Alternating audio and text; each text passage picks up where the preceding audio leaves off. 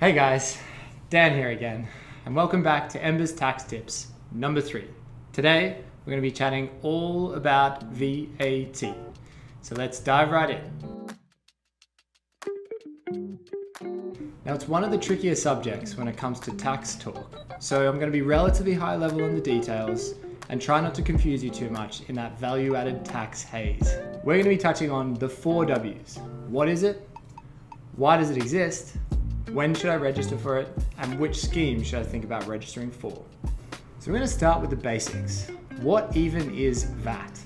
Well, it's known as a consumption tax, which means that you, as the end consumer of the goods, or the last person who's purchased the goods, is actually the one who ends up paying for the tax. So to take you through an example of this, whenever you go to Pret and they ask you whether you want to take out or eat in, if you take out, you actually don't pay any VAT because cold takeaway foods are actually exempt from VAT, but if you eat in, you do.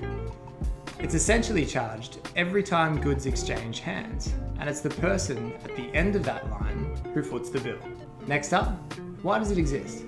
Well, it was created back in the day to improve upon the sales tax that they had at the time.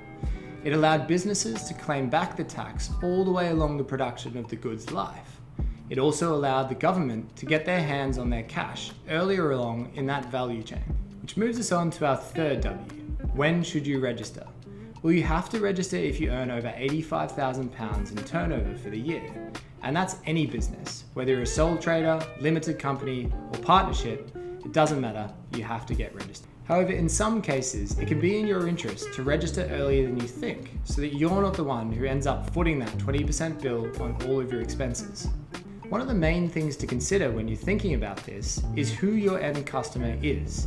If that end customer is the public, so you're direct to consumer, then it can sometimes be best to hold off. Otherwise, those sales are going to be more expensive for that end consumer.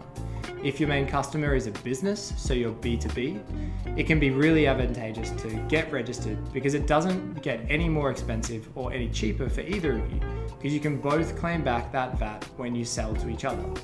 And the last W is which scheme should you look at? Now there are a number of different schemes in the UK, but the ones we're going to be covering now are the standard rate or the flat rate scheme.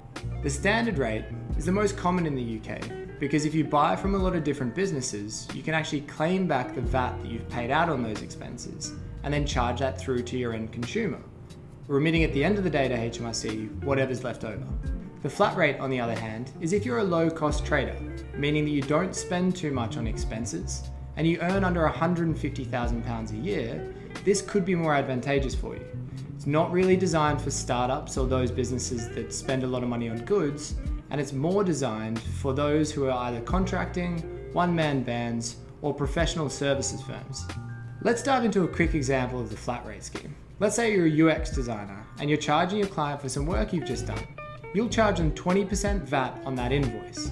Although when it comes to doing your VAT return at the end of the quarter, you'll only send through 15.5% if you're in your first year of trading, meaning that you get to keep that 4.5% for yourself to cover off on the expenses that you would have had otherwise. Now, if you're not actually spending too much money on expenses, you can sometimes make money off this.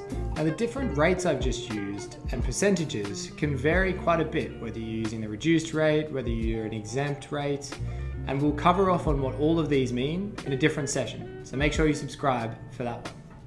So that's it for today, and I hope we've cleaned up some of the myths that exist in VAT today, because I know that some accountants still get tripped up by it. Please like, subscribe, comment with anything that's happening in your tax life, and we'll see you next time.